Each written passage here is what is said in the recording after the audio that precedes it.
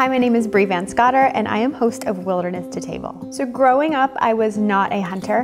In fact, my parents, especially my mom, was very animal rights activist, and so I kind of grew up with that mentality. The love of outdoors actually eventually led me to want to hunt because I love being outside so much.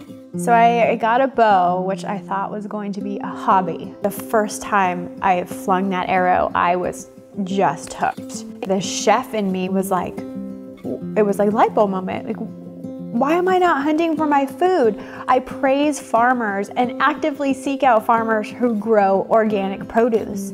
But why am I not actually harvesting my own organic, non-GMO protein? I'll never forget my first bow hunt. It was so hot. It was on opening day here in Georgia, and it was blistering hot. I was sweating so much, and we waited probably like 4 hours for the does and the bucks to start finally arriving in this little alfalfa field that I was hunting in. And I remember I was going after a doe because it was becoming, sun was setting, it was time, and I was like, okay.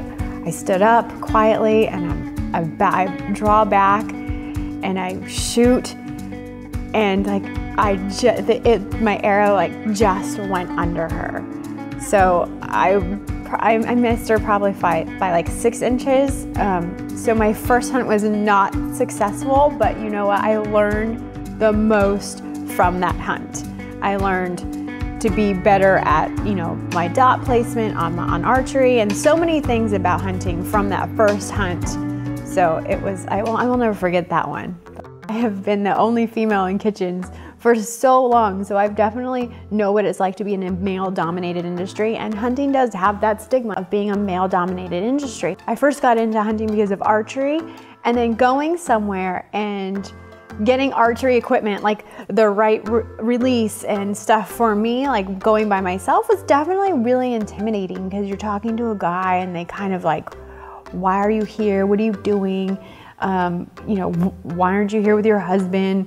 It's a question I get asked a lot when I buy ammo. Is this the ammo your husband wants? I'm like, no. This is the ammo that I want. So you just kind of have to toughen up and don't be afraid. And if you have any questions, turn to a fellow female hunter. You can email me, anything.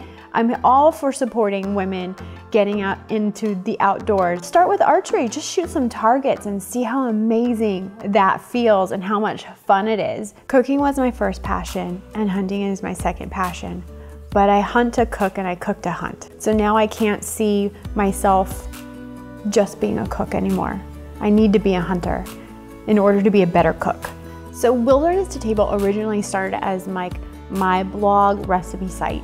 When I got into hunting, the chef in me definitely wanted to prepare my harvest. So I started my website because I was noticing when I was researching recipes for wild game that there was a lack of wild game recipes, like really good ones. I can grill my backstrap and I can wrap it in bacon, but what other things are people doing besides that? I can do a venison heavy dish with like venison risotto with, venison bone broth. Then I have the rice, and then like I'll take a very tender piece of the meat and then wrap it in the caul fat and sear it and then serve that along with the venison risotto. There is something really beautiful about hunting. Some of the times I go out hunting and I don't even harvest an animal, but being out there, seeing nature, seeing the sunrise, seeing the sunset, it's all a part of hunting. There's so much more to hunting, and that's why I'm passionate about it. So any person who is like, loves to go hiking might really love hunting because it's actually really beautiful and being in with nature.